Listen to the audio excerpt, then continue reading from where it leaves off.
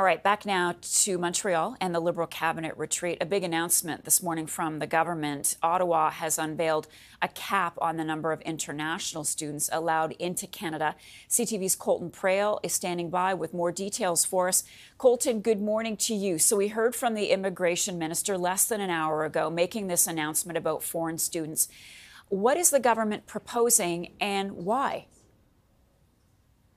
Well, it's a significant cap. It's 2 years, and what this will result in, at least this year, is the country only taking in about 364,000 international student permits. These are new applications, not those already in the country. But going forward, we could see that number drop. And depending on where you are in the country, that could drop very significantly. I'll touch on that in a second. But the basics of the way this works is the federal government is placing this cap and allowing each individual province, depending on the size of their population, to allot a certain number of international student permits, new student permits. This won't apply to postgraduate programs. It won't apply to elementary or secondary school applications. It's particularly targeting those private-public college applications, private-public partnerships that have been a really significant issue, especially in the GTA. The way this works is you usually have a public secondary institution like a college, typically outside of the GTA, who admits these students but then sends them to a private institution, usually in the GTA, but they exist all over Ontario, who then uses the same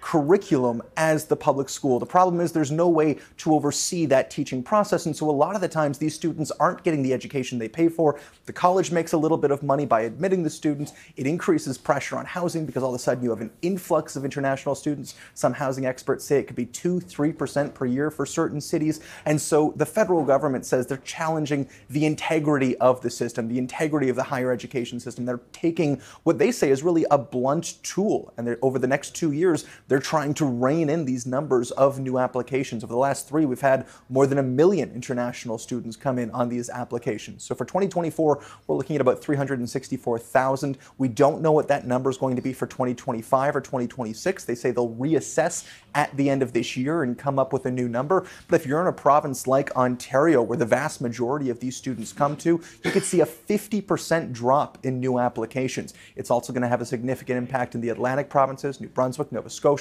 and in BC as well. Okay, big announcement to start the day on day 2 of this retreat. We also just heard from Melanie Joly very briefly. Can you tell us, Colton, what else is on the agenda today?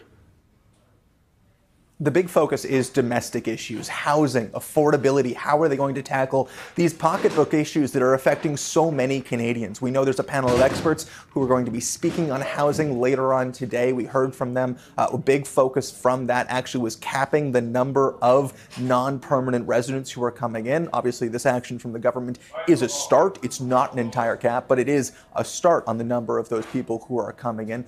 There's going to be a focus on supply, on building more housing, what the government needs to look at, how it can tackle these problems and offer new solutions. A large part of the criticism that they received after PEI, the last cabinet retreat in the fall, was that they didn't have new solutions. They didn't have new announcements.